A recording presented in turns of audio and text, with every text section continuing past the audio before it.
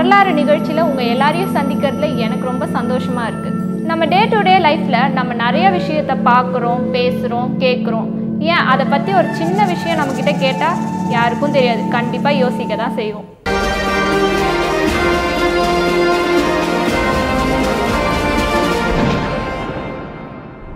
இனி நம்ம வரலாறு நிகழ்ச்சி மூலமா ஒவ்வொன்றை பற்றியும் நம்ம டீட்டெயிலாக தெரிஞ்சுக்க போகிறோம். இனிமேல் நம்மக்கிட்ட யாரும் இது உனக்கு தெரியுமான்னு கேட்க முடியாது.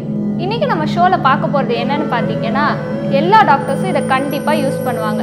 ஏன் இது இல்லாத டாக்டரே இல்லைன்னு கூட சொல்லலாம். இந்நேரம் நீங்கள் எல்லோரும் கரெக்டாக கெஸ் பண்ணியிருப்பீங்க. ஆமாங்க, நம்ம இன்றைக்கி பார்க்க போகிறது ஸ்டெத்தஸ்கோப்.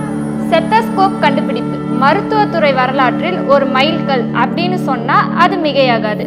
கிரேக்க மருத்துவரான ஹிப்போக்ரேட்டஸ் கார்பஸ் இவர் மருத்துவத்தின் தந்தை ஆவார். கிமு 430களிலேயே இவர் எந்த வயதான நோயாளியாக இருந்தாலும் அவங்களோட நோயை கரெக்டாக கண்டுபிடிக்கிறதுக்காக நோயாளிகளோட நெஞ்சில் காதை வச்சு கேட்ட பிறகு அவங்களுக்கு என்ன நோயின்னு கரெக்டாக கெஸ் பண்ணி அதுக்கான மருந்து அவர் கொடுப்பாரு. கிரேக்கத்தில் செத்தஸ் என்றால் மார்பு என்று பொருள்.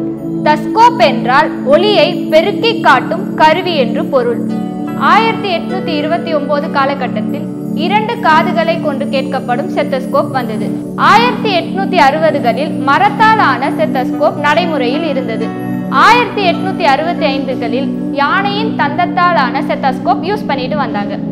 1880களில் பித்தளையால் ஆன ஸ்டெத்தஸ்கோப்பை யூஸ் பண்ணாங்க. 1920 முதல் 1998 வரை ஸ்டெத்தஸ்கோப்பின் பரிமாண வளர்ச்சி அளப்பரியது என்றே சொல்லலாம். தற்போதைய ஸ்டெத்தஸ்கோப்பை தான் நாம் அனைவரும் நன்கு அறிந்திருப்போம். எவர் சில்வர், ரப்பர், நைலான், நெகிழி இப்படி பலவற்றிலும் காணப்படுகிறது. மருத்துவர் என்றாலே அவர்களோட ஒரே அடையாளம் இந்த ஸ்டெத்தஸ்கோப் தான்.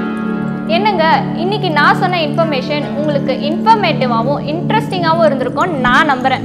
இந்த நிகழ்ச்சி மூலமா நீங்க தெரிஞ்சுக்கிட்ட விஷயத்த எல்லாரும் தெரிஞ்சுக்கணுமா? அதுக்கு ravishaines.com சப்ஸ்கிரைப் பண்ணுங்க. என்ன வியூவர்ஸ், இன்னைக்கு வரலாறு நிகழ்ச்சியில ஸ்டெத்தஸ்கோப் பத்தி தெரிஞ்சுக்கிட்டோம். இதே மாதிரி இன்னொரு எபிசோட்ல இன்னொரு இன்ஃபர்மேஷனோட நான் உங்களை மீட் பண்றேன். Until then, it's me Swati signing off. இந்த வீடியோ உங்களுக்கு பிடித்திருந்தால் லைக் செய்யவும், மிகவும் பிடித்திருந்தால் உங்கள் உறவினர்கள், நண்பர்களுக்கு Facebook, Twitter, WhatsApp இவற்றின் மூலம் ஷேர் செய்யவும்.